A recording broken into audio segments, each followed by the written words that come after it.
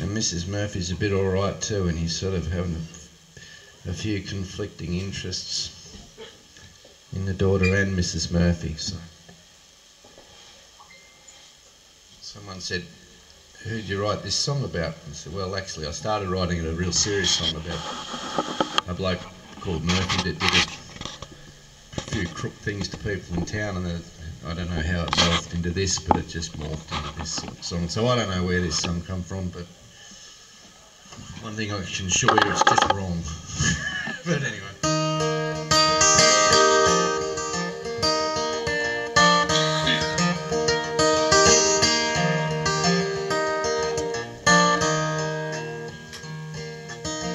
Mrs. Murphy, let your daughter out, I got good intentions.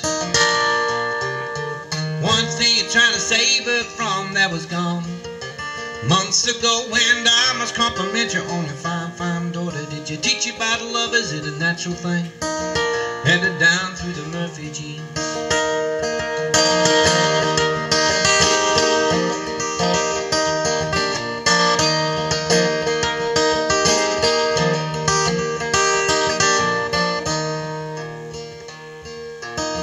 First time it's in my daddy's car and he's 8-year Holden.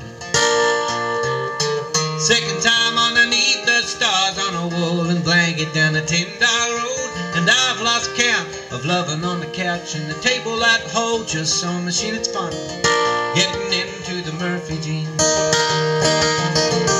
I promise you I didn't push her into anything. She was a strong persuader, manipulated all the situations we found ourselves in. They say, take a long time to love away. Look at the mother, mother, what a mother you are. I've had a fantasy of 3 about you, Mrs. Murphy, and your daughter and me.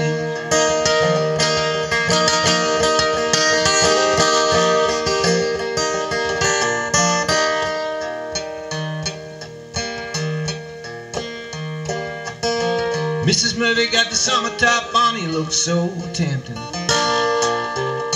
Through the sun I can see your farm, and oh mama, you got it going on. But I promise you I'm dedicated to your daughter. But I can't help be tempted by these things, seeing you in your Murphy jeans. I promise you I didn't push her into anything. She was a strong persuader, manipulated all the situations we found ourselves in. They say, take a long time to love away. Look at the mother, mother, what a mother you are. I've had a fantasy of 3 about you, Mrs. Murphy, and your daughter and me.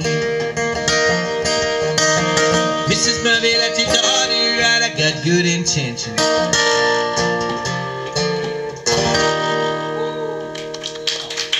Thank you very much. I think I'll do one more because we've got a few acts to get through. Awesome turn up. This is great. People upstairs there. Got how much you pay for them tickets up there, wouldn't they? The higher you get up there, the more you have to pay. Sit. You got a text you need to respond to. This is called "Hole in My Heart." It's about a few losses in my life.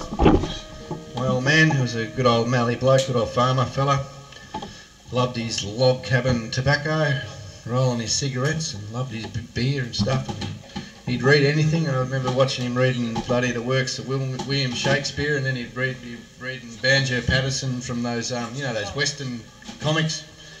Remember them things, the Western comics? He would just read them until he just read anything. So. And about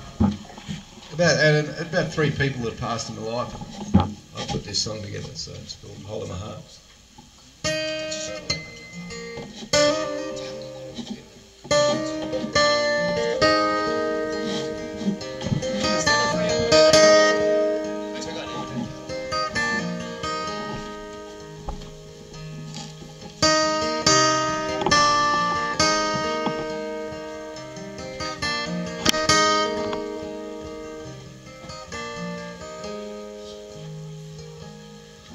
There's a hole in my heart that the wind blows through. Every time it does, I think of you, and it hurts so bad. There's a ghost that hides between every rhyme. No matter how clever, my heart's still dying, and it scares me so.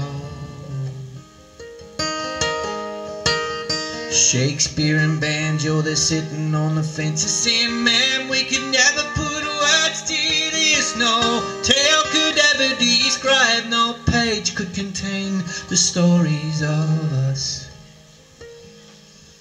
There's a hole in the sky that the rain falls through. No matter where I move, I get wet through, and it's drowning my soul.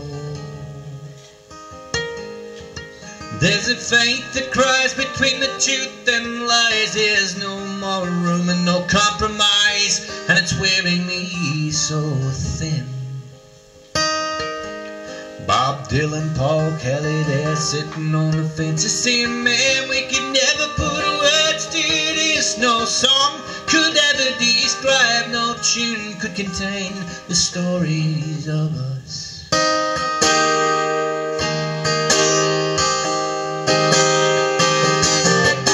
Such a wave of emotion covers my head, and I'm drowning in a sea of pain. Watercolors on my brain, by going over this again and again.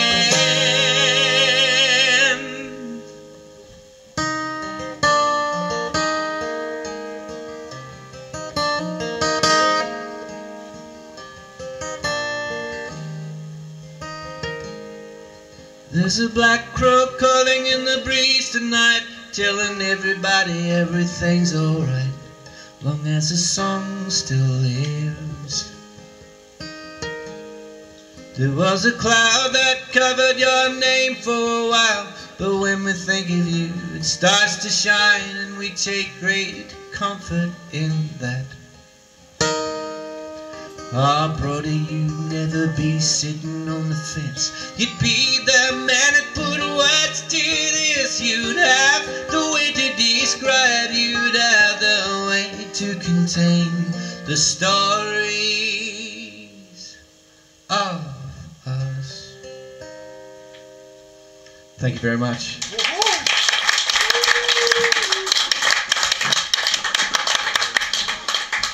And I'm not sure who's next, but can I unplug?